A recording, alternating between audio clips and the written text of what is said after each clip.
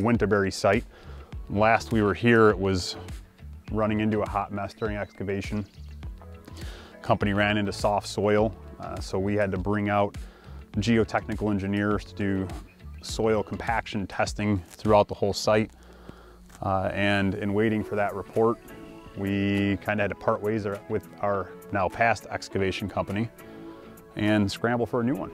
They came out on the site yesterday, dug the whole site, and had an entirely different outlook than the company we were using.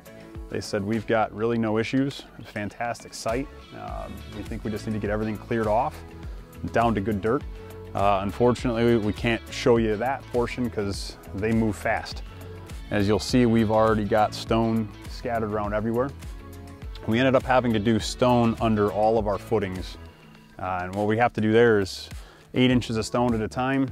Then we have to compact to 95% compaction, another 8-inch lift of stone and compact. So it's a time-consuming process, but that ensures that we have a foundation that will never settle and never shift on us. I think we were about 18 truckloads of stone into it so far. Probably gonna end up with probably 30 by the time we're done with footings. And then once we have the walls up, we've got to fill everything out on the job site is going to fill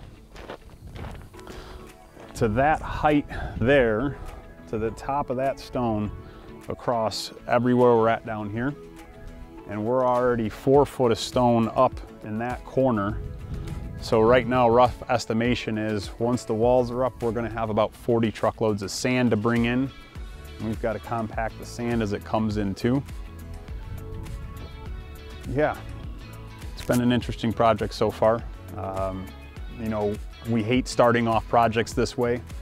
We'd rather start them off on a smooth note and get a good momentum going and then run into problems. But I think we've got the right crew out now. They're going to be done with stone tomorrow. We'll be doing footings probably Wednesday, Thursday next week, and hopefully foundation walls early the week following. 7 days after that, we'll backfill and start framing.